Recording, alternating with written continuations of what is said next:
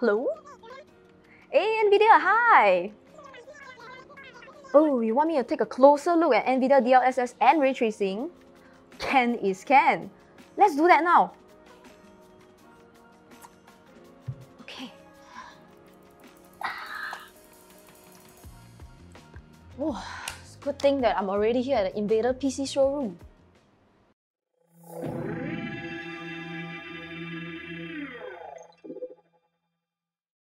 Hey guys, Mel here. Today we are here in the INVADER PC studio as NVIDIA and INVADER PC have invited me down to come and take a deeper look at NVIDIA DLSS and ray tracing, especially when NVIDIA's technology has advanced quite a fair bit this year.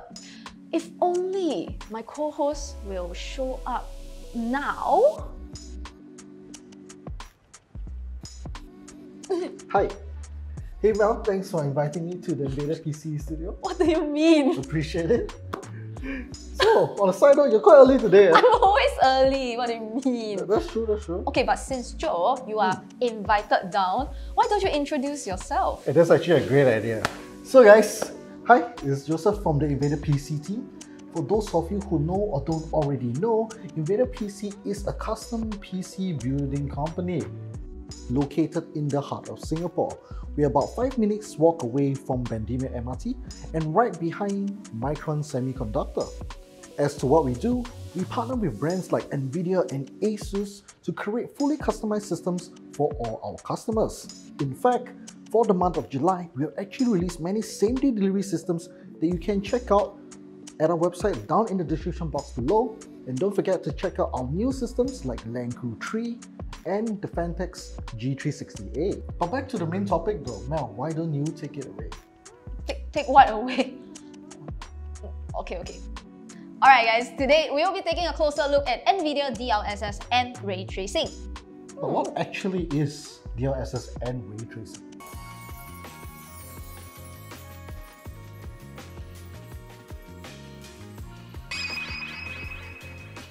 So, before we touch on ray tracing and NVIDIA DLSS, we must first know what is NVIDIA RTX. NVIDIA's RTX is the most advanced platform for ray tracing and AI technologies that is revolutionizing the ways we play and create. And NVIDIA DLSS and ray tracing is part of that package. DLSS stands for Deep Learning Super Sampling, and what it does is that it uses advanced AI rendering technology to upscale images from a lower resolution to a higher one, while maintaining image quality that's comparable to native resolution, which in turn increases your in-game performance. As for ray tracing, it stimulates how light would behave in the real world to produce the most realistic and immersive graphics for gamers and creators. Wow, that's very clear. But how will we be taking a closer look at them today? Isn't that what I should be asking you? Okay. So here's the spec list of what we'll be using as our test bench today. And without further ado, here's the system.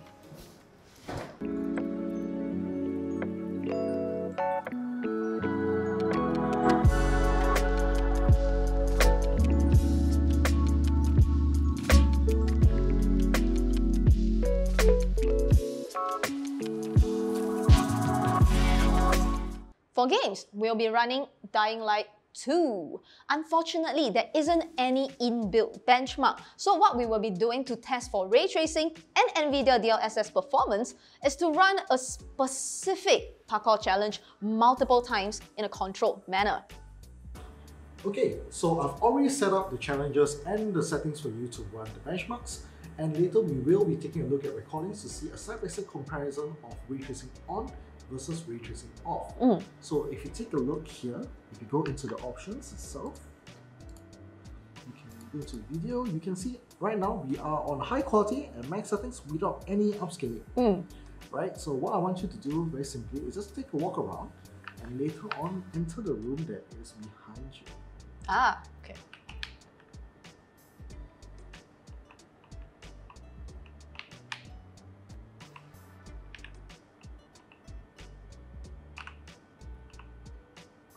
Alright, so now that we're done, let's go into ray tracing to see how this compares.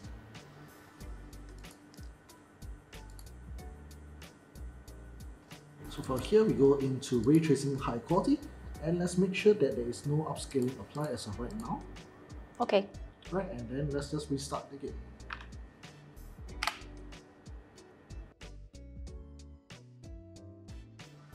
Oh, we're back here. Wow, the FPS, immediately you can see it has dropped quite significantly. That's right. So I want you to do the same work that you did and go to the same room that you have. Oh my god, look at this. It's very different now.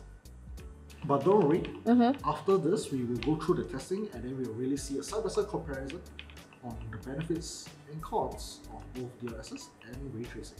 Here we are.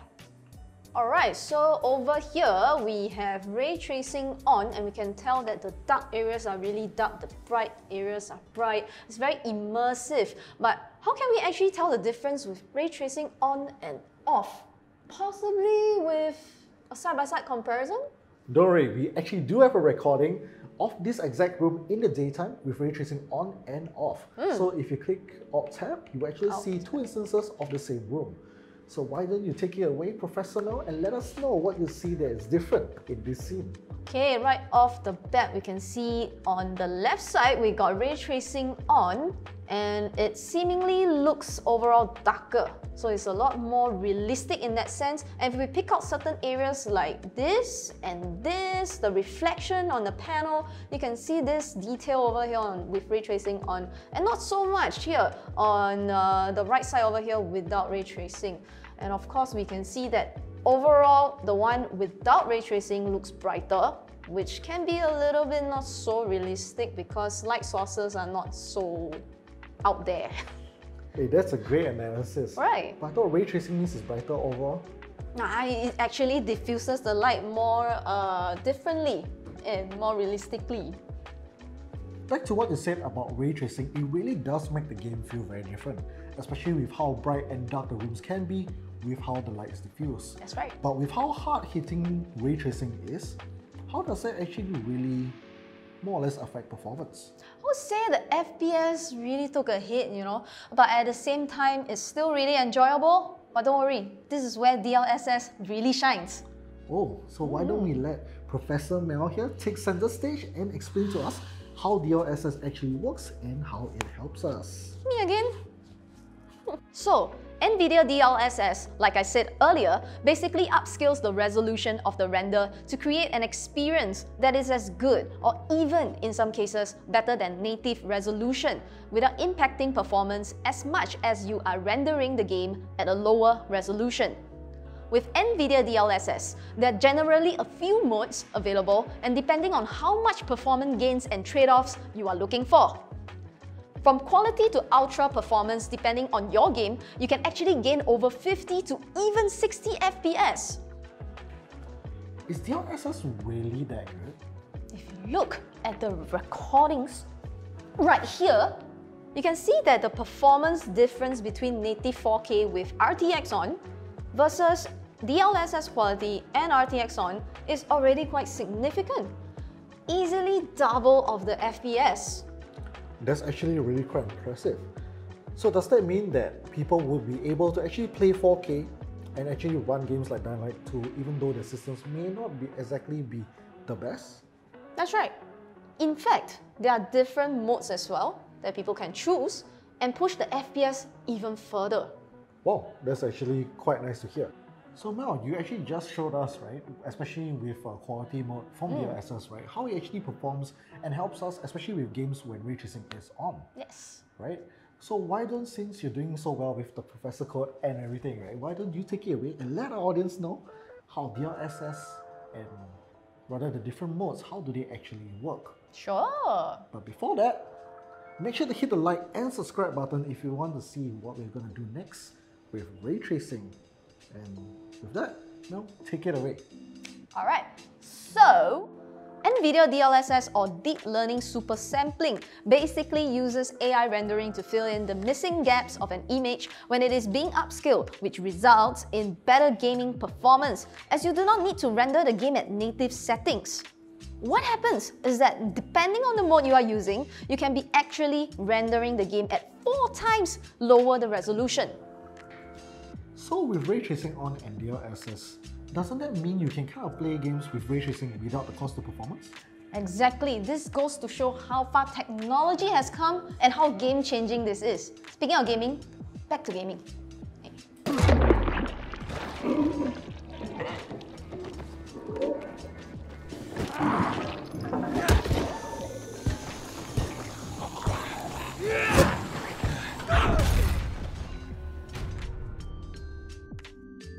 So, Professor Mel, could you kindly explain to us what happened there? How did you end up exploding?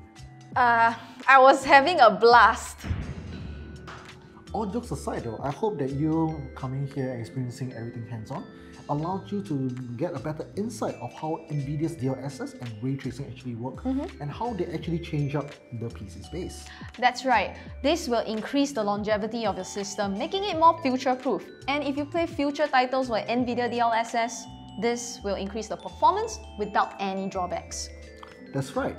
And before we go, we'd like to thank Mel for actually dropping by to experience DLSS and ray tracing with us. And don't forget to like and follow her on all her social media platforms down in the description box down below. Thank you so much for having me. I had a blast. Yep, you definitely did. Definitely. Okay. Don't forget to check out NVIDIA as well. I hear they are running their restocked and reloaded campaign right now. That's right folks, NVIDIA is reaching out to all you gamers, creators, and even anyone who wants to get a gaming GPU. They have actually restocked all their GPUs across their lineup to ensure everyone can get a gaming PC today. Don't forget to reach out to INVADER PC if you're looking for a new NVIDIA GeForce RTX PC.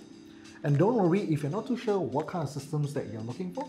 Don't worry because this month together with our same-day delivery systems, we want you guys to come try out our systems.